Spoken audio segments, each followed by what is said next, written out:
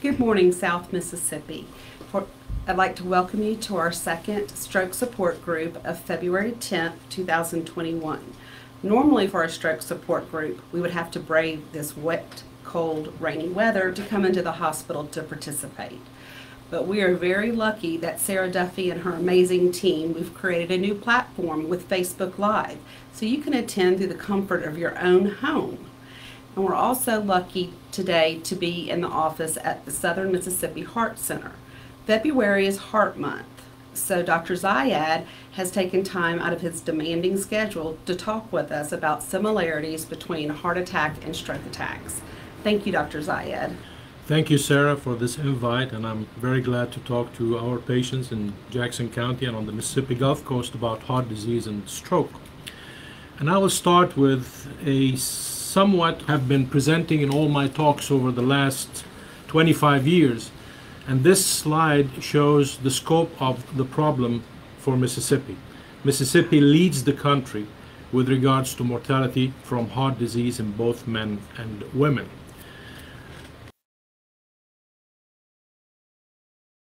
Important risk factors for heart disease, we need to be aware that there are some risk factors that could be modifiable and some that we can't control, or non-modifiable risk factors. When we look at the modifiable risk factors, these are primarily high cholesterol, high blood pressure, diabetes, smoking, physical inactivity, obesity and sedentary lifestyle, and diet. All these risk factors we can control. And by reducing the number of uncontrolled risk factors we have, we reduce our risk of having a heart attack or stroke. Now, what are the non-modifiable risk factors? And these are primarily age. As we get older, the likelihood of coronary artery disease and stroke increases, and the sex. Women, on the average, will present about 10 years later than men, and because of that, women's heart attacks tend to be more complex because they are older and they have more comorbidities. The last thing is our family history, which is something we cannot control, but with the majority of risk factors being modifiable, there is a lot of options that we can do in order to minimize our risk. So I would like all my patients to know 5 important numbers. The first one is the body mass index. The BMI, or body mass index, is basically a measure for the amount of fat that our body has, taking in consideration the patient's height and weight. The ideal body mass index should be less than 25. Body mass index over 30 puts us in the category of obesity, which significantly increases our risk. The second measure, or the second number we need to be aware of, is the waist to hip ratio, or the actual waist measurement. This should be measured at the level of the belly button, and a waist measurement of over 35 in women or over 40 in men increases our risk for having cardiovascular disease. The third important number is the blood pressure. Blood pressure, as you all know, is called the silent killer because a lot of patients walk around with blood pressures in 160, 170, 180 and they have no symptoms. And yet when we start treating the blood pressure, they start having all the symptoms because of side effects related to the drugs that we use. We can always find the drug that suits the patient, and it doesn't mean that you're having side effects that you should stop taking the medication. Discuss it with your physician, and you can always find an alternative of the drug that did give you the problems with another drug that can actually be better tolerated by you. The number for blood pressure for all comers is less than 120/80. This is the optimal blood pressure for everybody. Unfortunately, some patients will not do well at this level of blood pressure, and we have to be very careful lowering the blood pressure gradually from the high levels they came with until we achieve the optimal measurements. The fourth number is cholesterol. Cholesterol, as we all know, is an important risk factor for both heart attacks and strokes.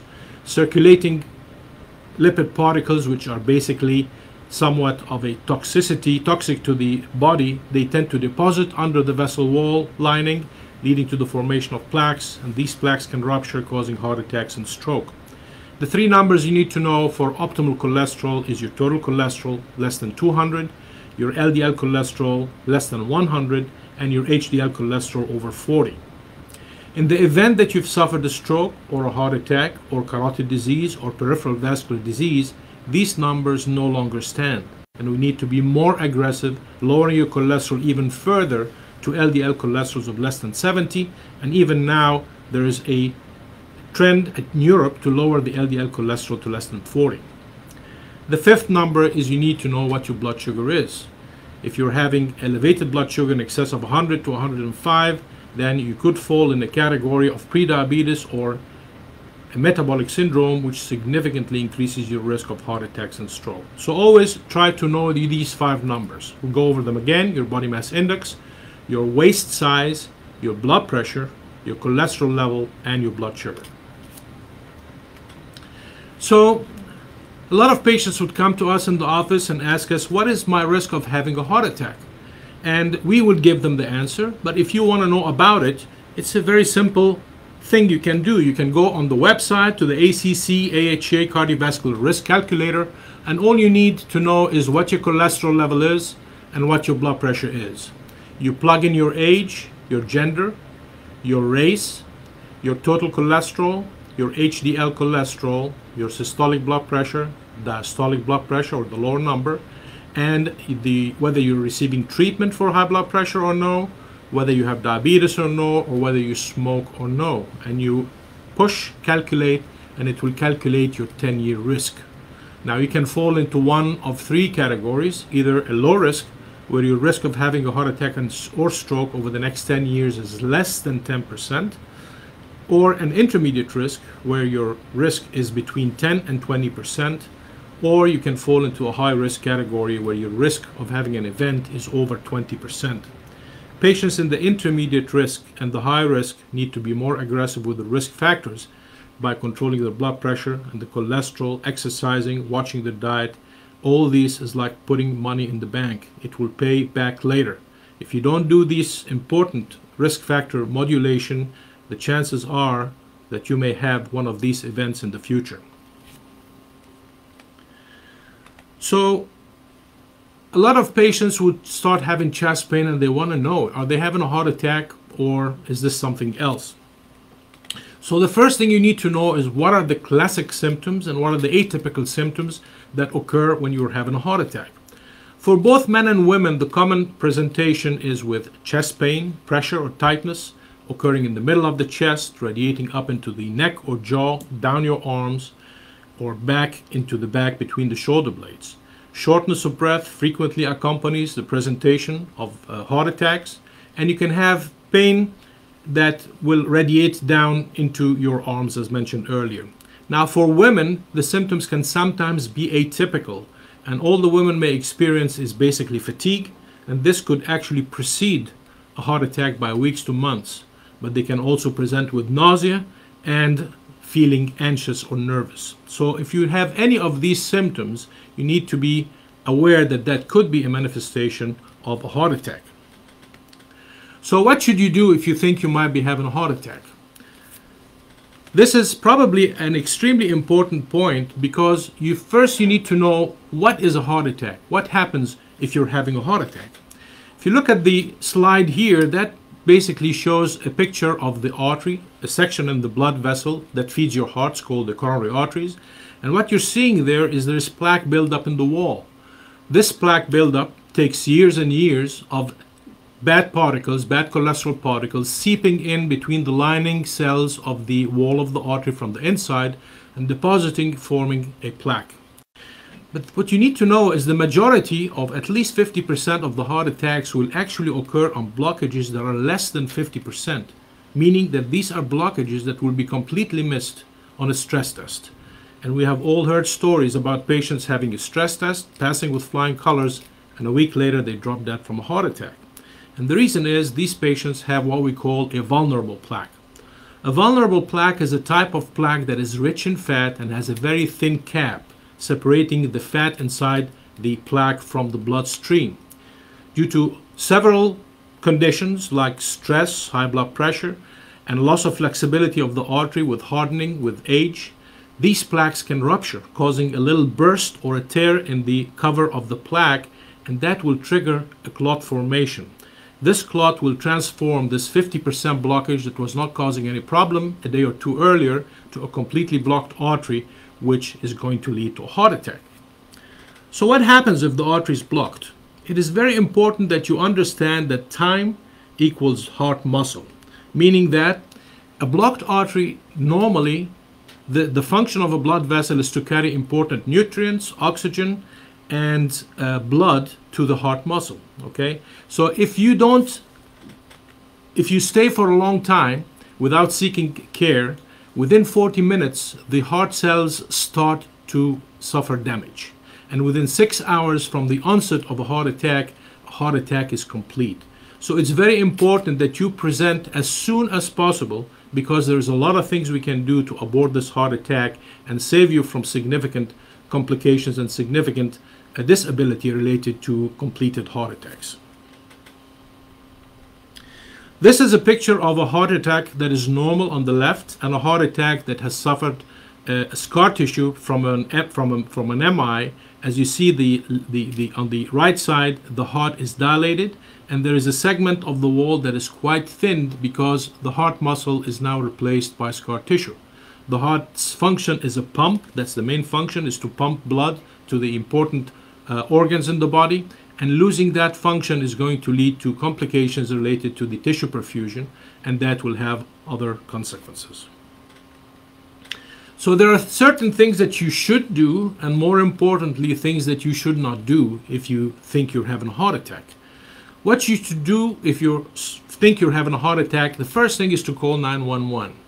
Take an aspirin and chew it and swallow it, and you try to sit on a couch or in a chair and wait for help to arrive. Do not drive yourself to the hospital, and do not have anybody drive you to the hospital. And the reason is, the first 24 hours of a heart attack, patients are prone to develop bad heart rhythms. This is what could lead to what we call a cardiac arrest.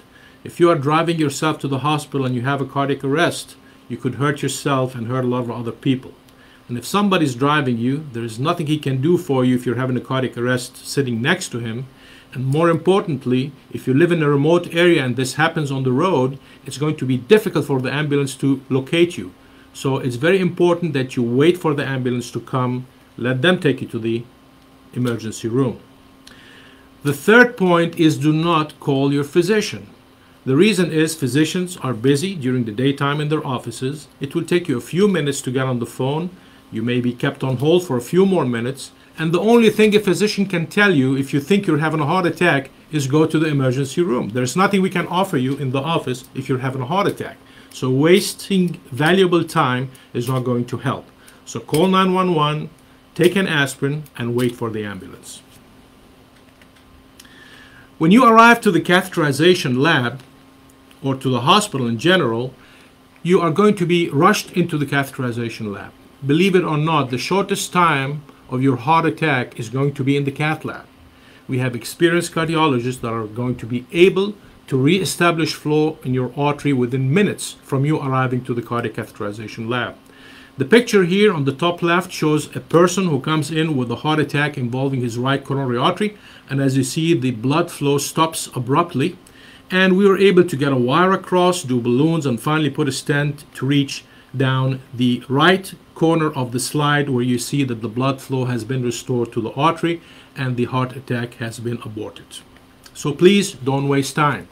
Now there is an important parameter. It's called the door to balloon time, and this is something that the ACC and the AHA looks at hospitals to see if they are achieving reperfusion or reopening the artery and reestablishing flow within this period of time. This is 90 minutes. The shorter the time to reperfusion, the lower your risk you have of dying from a heart attack or having disability related to your heart attack. So please, time equals heart muscle. What do we have at Singing River Hospital System? We have a comprehensive cardiology service. We have catheterization labs available that are open 24/7. We have an open heart program with 3 capable surgeons. We have a congestive heart failure clinic to help patients with heart failure. We have a we are one of the few hospitals that has what we call the Impella catheter. That's the smallest heart pump available, and this allows us to perform a lot of complex procedures on patients that are considered high risk. We also have a very good cardiac rehabilitation service. We manage cardiac arrhythmias with pacemakers and defibrillators, high blood pressure, and high cholesterol. And we also have the ability to place in certain devices to help with management of patients with congestive heart failure. It's called the CardioMEMS device. So what is the Impella catheter? The Impella catheter is the smallest heart pump to date. This is a very small device that we place through the femoral artery, or the artery in the groin. We go up inside your heart, and this is a pump that will actually suck the blood from the pumping chamber into the aorta, relieving the pressure on the heart and allowing for better tissue perfusion. We have a very large experience with the use of these devices, both in the cardiology service and the surgical program, and this allows us as cardiologists to perform high-risk procedures on patients that are either felt to be high risk for surgery or who are refusing surgery. The second thing is the CardioMEMS device. This is a very small miniaturized sensor that we actually play through the vein in the groin up into the pulmonary artery, which is the artery that feeds your lung. This transmits information to us about the pressures inside your pulmonary circulation and gives us an idea of how much fluid you have on board. So for patients who are difficult to manage, congestive heart failure, we are able to get recordings of their pressures on a daily basis, and we can actually catch early changes in the filling pressures, meaning that if they're starting to build up with fluid, before they develop symptoms by a couple of weeks, we can actually identify that and treat them earlier with higher doses of diuretics. We are the only heart program on the coast that has a structural heart program, and the structural heart program that we have has been around for a few years, been quite successful. We are able to perform valve replacement surgery, what we call TAVR. This is performed by a cut down of the groin rather than by opening the chest. We are able to carry on procedures on the mitral valves if they are leaky and the patients are not good candidates for surgery. It's called mitral valve clip. We are also having a program called the Watchman device placement, which is an occluder that we place in the left atrial appendage. That's a recess in the upper chamber of your heart. That is where blood clots tend to form in patients that have atrial fibrillation. That is a very common rhythm disorder. And that would obviate the need of being on long-term blood thinner medications. And this is used in patients who are poor candidates for blood thinners, like those who have history of bleeding.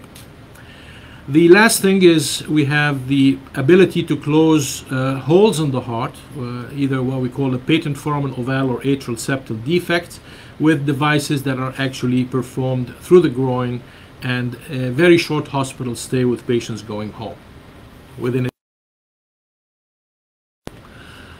So a word or two about our catheterization lab. We have a total of 5 cath labs. They're state-of-the-art cath labs. We have highly experienced invasive and interventional cardiologists. We have been on. We have a lot of experience. We've been on work for over 20 years. The availability of the cath lab is 24/7, 365 days a year, and we are considered to be one of the top 10 hospitals with regards to door-to-balloon time. We have the ability to perform complex coronary interventions, as mentioned earlier, particularly now that we have the Impella device. And we are the only hospital in the Mississippi Gulf Coast that is performing what we call structural heart interventions, like I mentioned, the TAVR and the mitral valve clip and the Watchman device. So this is the other distressing slide, and I know you are either survivors of stroke or family of survivors of stroke, but again, Mississippi is the leading state in the country with regards to the incidence of stroke. And on the average, Mississippi actually has 30% higher risk of stroke, primarily related to our bad diet, obesity, our smoking, and uncontrolled blood pressure. As you know, we are one of 11 states that falls in the stroke belt, and we have not been successful up to this point in controlling it. Now, it's very important that you know that the risk factors for a heart attack and for stroke are quite similar. And if you have had a heart attack, you are at risk of stroke. And if you've had a stroke, you are at risk of having a heart attack.